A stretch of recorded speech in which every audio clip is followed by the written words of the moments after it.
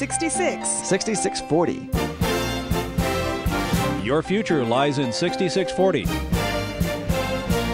66 books by 40 authors, and yet we now discover it's an integrated message system from outside our time domain. Welcome to 6640, the ministry outreach of Koinonia House and Koinonia Institute. Today's Bible teacher is Chuck Missler, connecting the Bible to your life and the world around you. In today's study, Chuck begins his teaching on Halloween. Session 2, Witchcraft and the Occult.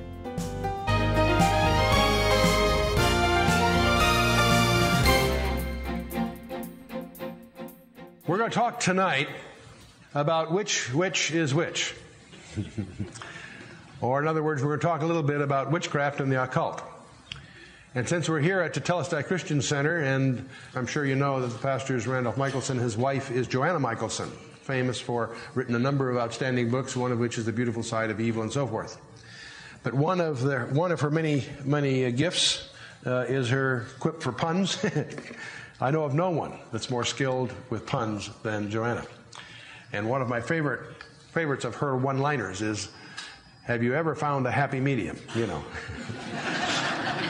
So, stealing that line of hers, that could be a subtitle for what we want to talk about tonight a little bit. We're doing a little series on Halloween. It's interesting that once a year, we as a culture face this peculiar holiday. And on the one hand, we are immersed in our culture with all kinds of pagan vestiges, the names of our weeks and virtually all the major holidays. Upon research, you'll unravel the fact that almost all of them go back at least to Rome and some of its rituals. Certainly most of them even go back to Babylon and so forth. And so many of them may trouble the serious Christian, but none more than the peculiar holiday that we sort of dismiss in a childish way, Halloween.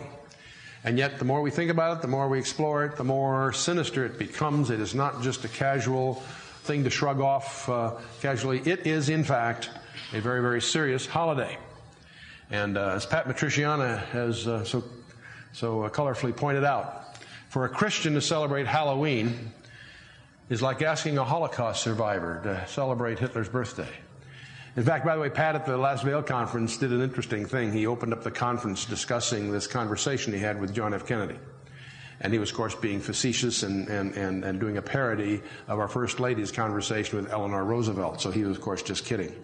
But it's interesting that in seriousness, neo-paganism, the New Age, call it what you will, is now politically correct. In fact, federally enforced in our schools. And so we'll discover more and more the occult in its various shapes and sizes and various forms is becoming increasingly promoted in our society. Even in our popular entertainments, we find Ghost Dad with Bill Cosby. We find Ghost with Patrick Swayze and Ghostbusters and other forms of entertainment with a light touch indeed, and yet promoting this whole area. There are, of course, if you've traveled at all, you know there are psychic hotlines being promoted everywhere, 900 numbers and so forth, and I think Dave Hunt and others would even put the Myers Clinics in that category as close cousins. The area of the occult is real, it's active, it's malevolent, and it's out to do you harm. And one of the things I hope you'll take away from this evening's discussion is the reality that these things are not to be dismissed as colorful pastimes, are not to be dismissed as casual games. They are serious. They are the result of deceptions by very powerful sentient beings whose skill and weaponry is primarily in the realm of deception. And so it makes it increasingly difficult. Now, this whole idea of witchcraft is a bizarre subject in our day to many. And yet we find, from the polls and so forth, there are more witches today in England and America than there ever has been before since the Reformation. Time magazine's estimated that there are at least 160,000 practicing witches in America, about half that many in Britain, and that's probably a gross underestimate. The United States is believed to harbor the fastest growing and most highly organized body of Satanists and occultists in the entire world. Now, when we speak of the occult, this term can embrace a broad collection of things, including mediums, and the more popular term today for the same thing are channelers, clairvoyants, psychics, spiritists, diviners, mystics, gurus, shamans, psychical researchers, yogis, psychic and holistic healers, astral travel, astrology, mysticism, Ouija boards, tarot cards, contact with the dead, UFOs, we'll talk a little more about that, and thousands of other practices which virtually defy cataloging. It includes Satanism, astrology, the Kabbalah, Gnosticism, Theosophy, witchcraft, and many forms of what would be called serious magic. And includes activities seeking the acquisition of hidden things, things which are expressly forbidden by God in the Bible. And when you look for these things and look for the list, don't overlook the pulpits of the churches in America, because it includes doctrines that Paul warned Timothy about. Turn to 1 Timothy chapter 4. Let's remind ourselves of 1 Timothy chapter 4, verse 1. Paul, in counseling his young protege, said, "Now the Spirit, the Holy Spirit, speaketh expressly that in the latter times," when is that? It's a synonym for the latter days, the end times, so forth, "some shall depart from the faith, giving heed to seducing spirits and doctrines of demons." And it goes on, giving some examples. Doctrines of demons, strange idea. We often think of doctrines as maybe ill-considered, doctrines that emerge from the less than fully informed. No, it's much more serious than that. You've got doctrines of demons which are knowingly, consciously engineered, tailored, designed to deceive. As some of you know, my partner and I were the guys that brought Walter Martin from Wayne, New Jersey to the West Coast with his Christian Research Institute. Walter and I were good friends. I was on his board for many years. Walter estimated that over 100 million Americans were actively or peripherally involved in these areas. And that may have been, again, an underestimate. A recent University of Chicago national poll revealed that 67% of Americans now profess a belief in the supernatural. And 42% of these believe that they have been in contact with someone who died. Now, another way to do this, rather than bore you with more statistics from publications and so forth, go to any secular bookstore and do a windage guess at how much of the floor space is relegated to the New Age or the occultic areas, in contrast to how much floor space is given to religion as a topic or Christianity as a topic. It's become very, very obvious that the occult and the New Age, these materials are bigger than any other religious interest. And don't fault the stores. Their job is to be responsive to consumer demand. What they have determined is that's where the demand is. That's where the interest is, by a factor of probably 8 to 1.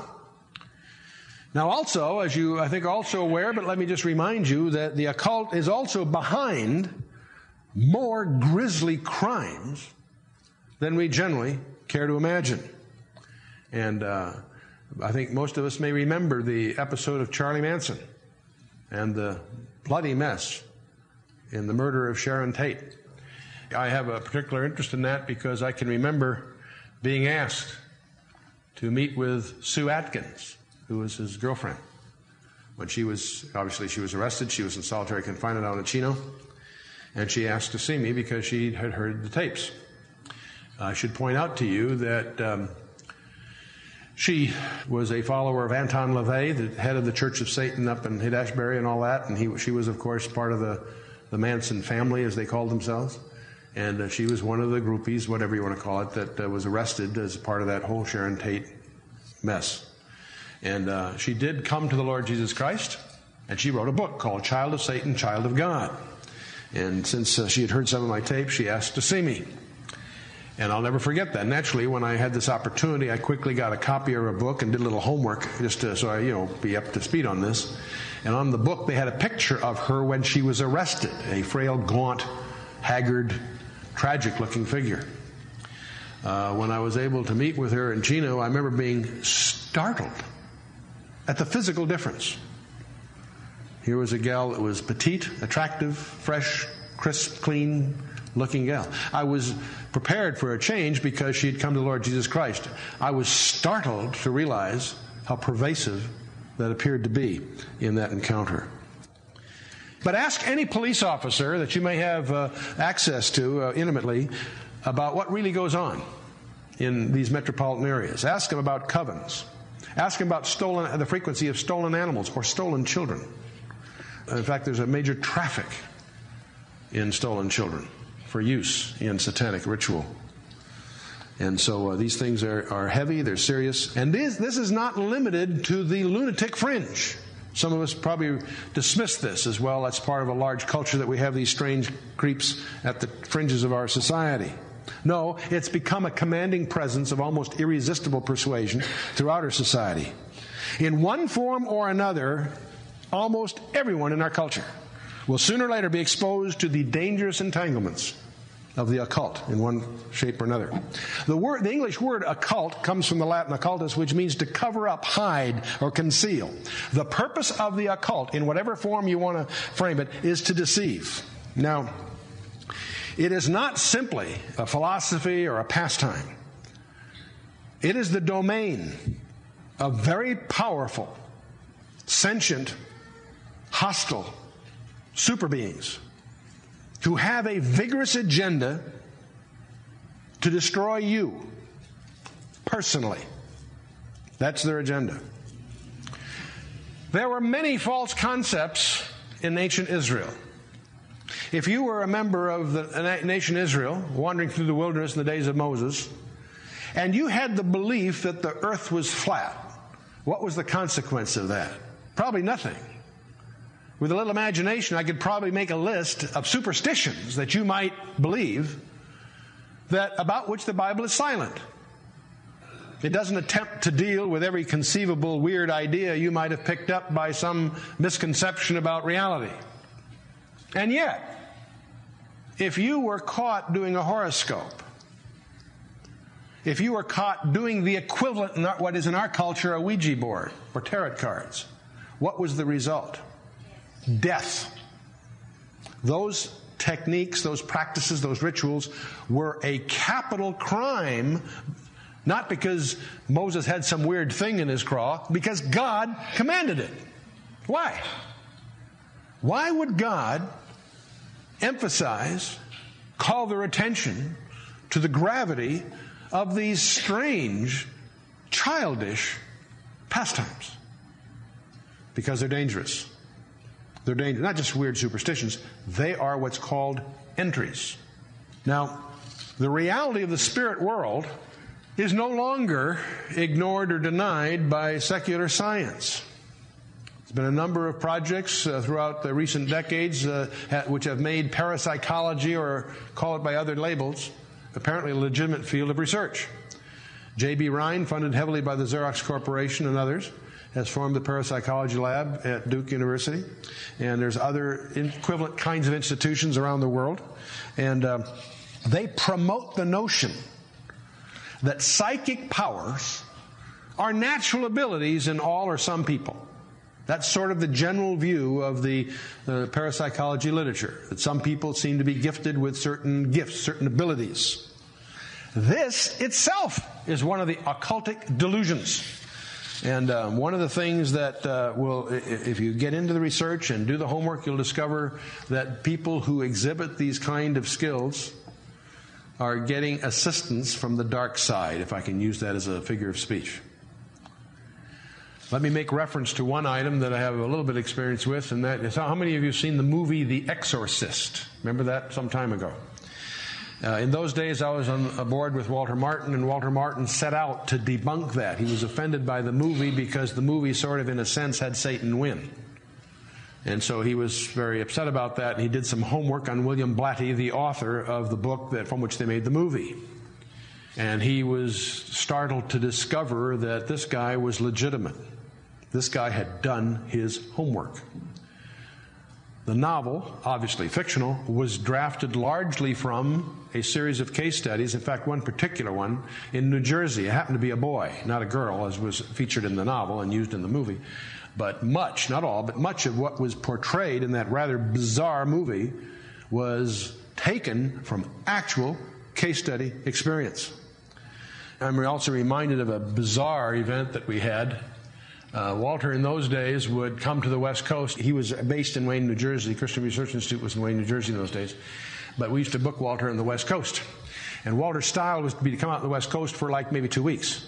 And we'd do a Sunday night at some church, followed by a Monday, Tuesday, Wednesday, a 3 or 4 night thing on some topic. His famous book, The Kingdom of the Cults, is still a classic to this day, and often much of his presentations were having to do with the deviant pseudo-Christian groups that call themselves Christian that really aren't. But this particular trip, he'd planned to, he'd do this typically 2 churches. Typically, one of the venues would be St. Andrew's Presbyterian Church in Newport Beach for a few nights. And then typically some other church in Verl Lindley in those days, running Granada Heights Friends Church, would be also a comfortable venue for Walter to do a series. And we used to tape Walter in those days for albums of tapes for him, for his own benefit and for his ministry. And we had done a series called Kingdom of the Cults, the packaging matching the book that was so famous at that time that he did. He's done, still a classic, sort of a white book with orange and black accents. Well, he decided he wanted to do a series called The Kingdom of the Occult. So we had pre-visioned black albums with real deliberately spooky kind of covers. And so he wanted to accumulate the tapes, the 8 tapes for the series. He did a series at St. Andrew's Presbyterian Church. And he opened Sunday night with a general presentation on the occult, somewhat of the flavor we're dealing with tonight. But he dramatized or got the audience's attention by opening his presentation with a detailed discussion of a demon possession experience in New Jersey that he drew upon to dramatize to the audience the reality of these things today. When you think of demon possession, you think of the book of Acts or something, or the Gospels. No, it happens today. And he went through all of this. It was quite dramatic. Well, an interesting thing occurred that Sunday night. Walter, having just traveled from Wayne, New Jersey, out there, he was on East Coast time. By the time we were through with the questions and answers and stuff, it was 10 or 11 o'clock, but it was like 2 a.m. his time. And I was trying to get Walter free of the crowd to go to the Newport Inn and crash and get some rest. And a friend of mine had with him a couple, man and wife, and their psychiatrist. And Larry came up to me and says, these people have to talk to Walter. And I says, Larry, let's be gracious. Walter is exhausted. Let's schedule it sometime while he's out here, but not tonight. Larry says, trust me, he's got to see them. And Walter agreed to do that. He says, let's not do it here. Let's meet me in my room at room 137, Newport Inn, down the coast a little bit from where we were. Okay. So they drive over to the Newport Inn, and as they pull into the parking slot, it happened the car that had the visitors from Long Beach in the car next to them. And Walter turned to Larry and says, let's pray. Walter somehow sensed something was up. When he got out of the car, the gal, the wife, didn't want to get out of the car. And Walter says, they won't let you, will they? And that got everybody's attention. Walter somehow sensed what was going on here. Well, I won't go through the whole details, but the net of it is that the psychiatrist, who was originally not, I don't believe, a believer, denominationally at best, the husband, and a handful of men, spent most of the night holding this gal down while they had a classic Old Testament exorcism. Strange voices, strange experiences. Before it was all over, she was delivered, praise God. I met the couple a year later, and the husband said he's got a whole new wife. It was a wonderful, wonderful experience. But it happened that the following Sunday night, we were recording the same series of messages at Granada Heights Friends Church. And Walter gets up there and does the same message he had done at St. Andrews the previous Sunday night, except instead of talking about the guy in New Jersey, he recounted what happened at the Newport Inn 6 days earlier in room, I think it was 137 at the Newport Inn. And so if you can track down a copy of that tape set, you will hear Walter recount in detail what happened at the Newport Inn. No, these things are real. The other things that you'll encounter are these things called ghosts. That sounds like something out of literature, kind of a fiction. There's a whole body of literature about poltergeists. It comes from a German word, polter meaning to make noise by throwing or tumbling around, and geist is their word for spirit or ghost. There are over 1,000 books published in English this century alone, on poltergeists alone. Poltergeist activity occurs every day of the week. And we could go on and on about this. Most people read it with a jaundiced eye, and maybe a lot of what you do read is a little bit nonsensical. But let me tell you one thing that you people in this room were at least close to. You may recall that I used to come down to this church. I used to, when I operated out of Big Bear, I used to have my Tuesday nights here, and I used to do Wednesday morning breakfast nearby, and then Wednesday night at Costa Mesa. That was my cycle. I came down from Big Bear, did my Tuesday night thing here, spent the night in Hal's home. I'd meet him in a study, and we'd wrap till 2 or 3 in the morning on various things. Then in the morning I did a men's Bible study over at Marie Callender's nearby, and then headed down to Orange County and did my Costa Mesa thing Wednesday night, and then headed back to Big Bear. That was my cycle. Did that for some time here, and that's one reason this congregation is very dear to me, because you guys were, when I first started doing this full time, you were one of the congregations that was behind me when very few others were, and I appreciate that. But I have to tell you about an event. Hal had a special guest room, and I normally, when I stayed at Hal's home, he had a very comfortable home, and he and Kim were very gracious to receive me, and I used to stay at this guest room. That was my little routine. After rapping with you guys, I'd head up there, and typically Hal and I would have some cappuccino or something and just rap on whatever was going on, and those were very precious days. But this one particular time that I was there, they were doing some remodeling, and the room that I was normally in was not available. Well, there was another room that was down the hall. Hal said, well, you can use the such and such room, and so that's fine. But as I was getting ready to go to bed after this, Kim and Hal were looking at each other kind of strangely. And I was trying to pick up this, and Kim said to Hal, you're not going to tell him? And Hal was a little embarrassed, because Hal had planned not to tell me, just to see what would happen. But after discussing it between the two of them, sort of as inside, Hal leveled with me, because none of their guests had ever survived an evening in that room. His girls that sometimes stayed with him after a night or two would not stay in that room. And he started telling me all these strange experiences. This particular room in his home seemed to be subject to strange goings-on. So much so that Hal confided to me that one night he decided to sleep in this room. He woke up in the middle of the night floating about a foot off the bed, and it scared the crap out of him. So what they were going to do, apparently, Hal's thought was, let's just not tell Chuck and see what happens.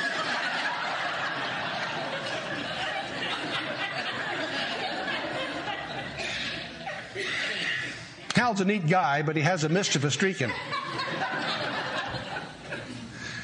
Well, what Hal and I did is we kneeled by the bed in that room and prayed, bound the forces of darkness with prayer. And candidly, nothing happened that night. It was uneventful. I think Hal and I were both kind of disappointed the next morning when I gave him a progress report. They did discover that apparently the previous owner of that home used to have seances in that room. And I believe since they have remodeled the room. They've torn off the wallpaper. They've virtually rebuilt the room and so forth. And I meant to call Hal and get an update before mentioning this on something openly like this, but I suspect that that's a thing of the past. However, it's interesting. There seems to be both experiential and biblical basis that demons tend to be territorial. They're confined to certain geographies. We find that in Daniel 10, the super demons are, in fact, tied to certain empires and so forth. But also from other experiences, we get a sense, at least, as we research this area, that for some strange reason, demons tend to be tied to certain areas or certain history. And I suggest that all of you, if you own a home or living somewhere, give some thought to walking the property line and exercise. You do not know the spiritual history of that piece of real estate. You don't know that it may have been way, way back in the past the subject of ritual applications, and you may want to do that. I went down to Murrieta Hot Springs. As you know, Calvary Chapel has acquired the famed Murrieta Hot Springs, and they're refurbishing the whole place to be a conference center. And that's got an unusual history in its own sense. I mentioned to Chuck. I says, Chuck, have you walked the property line? He knew what I meant. He turned to me and says, every day. Every day. So I share that with the thing. Now, when you start talking about these kinds of things, there are typically at least 3 theories regarding the occult. The mediumistic theory is that poltergeists and such are somehow the roaming spirits of the dead. Now, that's a widely held view by many authors and experts. It is non-biblical. That's one of the agendas of the demons, is to promote that idea, because the Bible clearly teaches that the spirits of the dead are confined to either heaven or hell. And there's a lot of scripture. I don't have to go through all of that. Matthew 25, Luke 16, 2 Peter 2:9, and a lot of passages that nail that to the wall. So that's a fiction that is promoted by the dark side. A second series of explanations are that, well, this is parapsychological, that somehow this constitutes some kind of human phenomenon resulting from psychic or psychokinetic abilities. There's lots of literature in that area. And that is also very close to the New Age related. And again, even scientists and so forth discover there's things that are hard to explain without recourse to supernatural phenomenon. And this is obviously, by the way, well refuted in biblically based research. And of course, the third explanation, and that is that these things are caused by demons. And that leads to a whole study that I encourage you to go in depth. We won't be able to do that all tonight, but I encourage you to, if the Spirit leads you, to do some homework about the nature of demons. You've been listening to 6640, the ministry outreach of Koinonia House and Koinonia Institute. Today's Bible teacher was Chuck Missler, teaching on the dilemma of Halloween. Download the new K-House TV app to access an ever-growing collection of free resources. Visit the Apple or Android App Store or search K-House TV on your Roku or Fire TV streaming device. Thank you for listening to 6640 and for your continued prayerful support of this ministry. Until next time, as we continue this series, may God bless you with the knowledge of His Son, Jesus Christ, as you study His Word.